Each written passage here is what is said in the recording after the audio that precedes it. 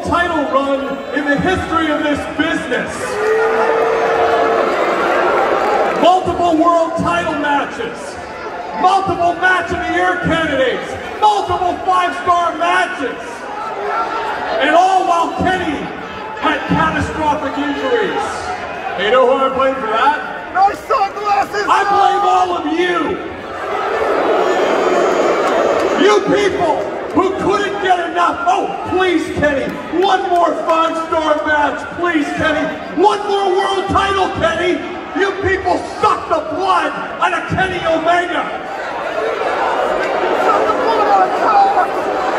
And Kenny, I was thinking of having Kenny come down here tonight, but when I saw what's on this pay-per-view, I frankly was disgusted. I was disgusted by the violence. I mean, we got a ladder match.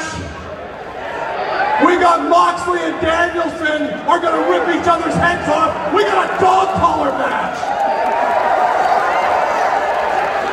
But it's going to be a great night, Shivani, for the Elite. Because I fully expect the Young Bucks are going to win the AEW World Tag Team titles tonight.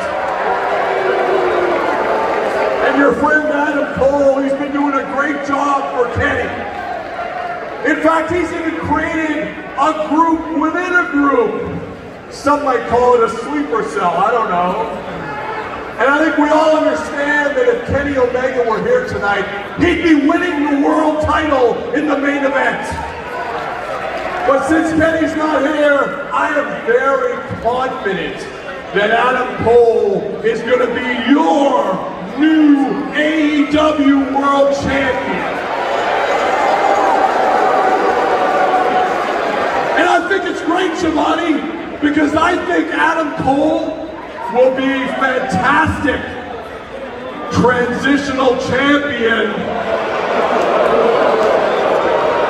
right up until the second that Kenny Omega walks through those doors and takes his place as the AEW World Champion, because Shivani, as we know, there's only one diamond in this business, kid, and his name is Kenny. By God, Omega!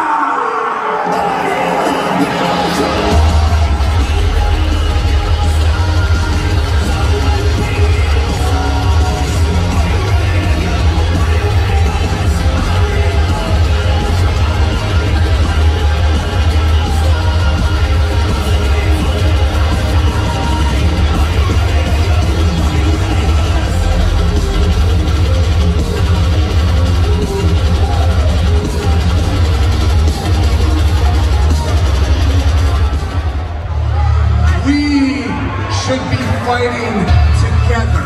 I don't stand side by side with nobody until I bleed with the first.